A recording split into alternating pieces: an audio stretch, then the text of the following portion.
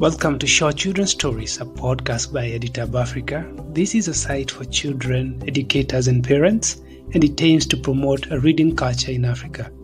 Each week, we shall be delivering exciting stories to you. Today, Cabrine Nyona will be narrating Anansi and Wisdom, a Ghanaian folktale. I'll be your host, Patrick Njoroge. Long ago, people didn't know anything. They didn't know how to plant crops, or how to weave cloth, or how to make iron tools. The god Nyame, up in the sky, had all the wisdom of the world. He kept it safe in a clay pot. One day, Nyame decided that he would give the pot of wisdom to Anansi. Every time Anansi looked in the clay pot, he learned something new. It was so exciting. Greedy Anansi thought, "I'll keep the pot safe at the top of a tall tree. Then I can have it all to myself."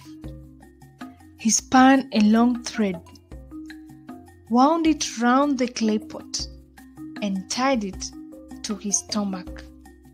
He began to climb the tree, but it was hard climbing the tree with the pot bumping him in the knees.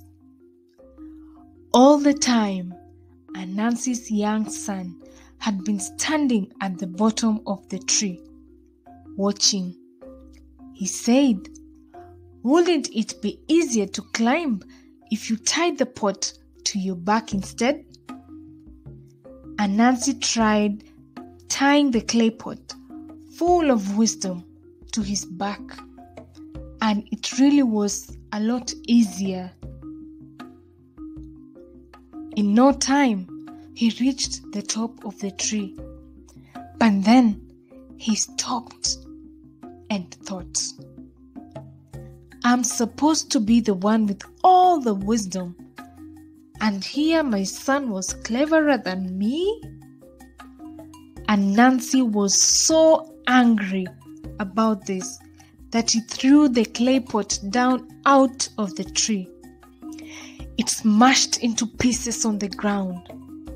The wisdom was free for everyone to share. And that is how people learned how to farm, to weave cloth, to make iron tools, and all the other things that people know how to do. That's this week's Short Children's Story. Thank you for listening. We hope you enjoyed it. Make sure to visit our website edutab.africa to learn more about our work. You could also tell a friend about the podcast, and that will help us reach more kids. Until next week, take care.